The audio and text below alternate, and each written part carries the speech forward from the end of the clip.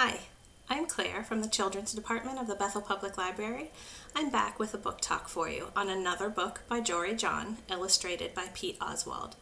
This book is The Good Egg, and it's available on our website via Overdrive.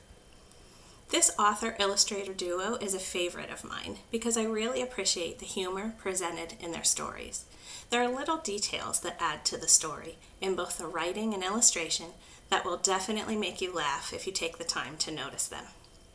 As the title tells us, this book is about an egg, a very good egg, who does all kinds of good things. This could lead to a discussion of some of the things we do to be a good egg.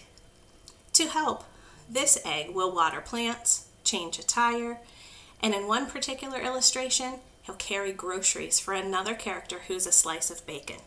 Get it? Bacon and eggs? I love it. There are so many little jokes embedded in this book. I highly recommend that you take the time to discover and share them together. Some are less obvious, but some are right there up front for the giggles. Like the names of the good egg's roommates, or should I say, carton mates. There's Meg, Peg, Clegg, Shell, Shelley, Sheldon, Shelby, Egbert, and Frank. And other Frank.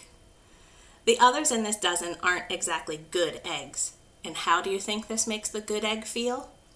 Well, he worked hard trying to keep the other eggs in line, but eventually he started to crack under the pressure of perfection.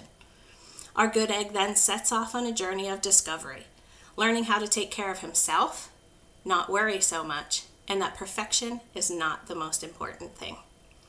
At this time, when worries abound and responsibilities are many, this story may help both kids and their grown-ups with a reminder that to do as the book says, be good to your fellow eggs and be good to yourself.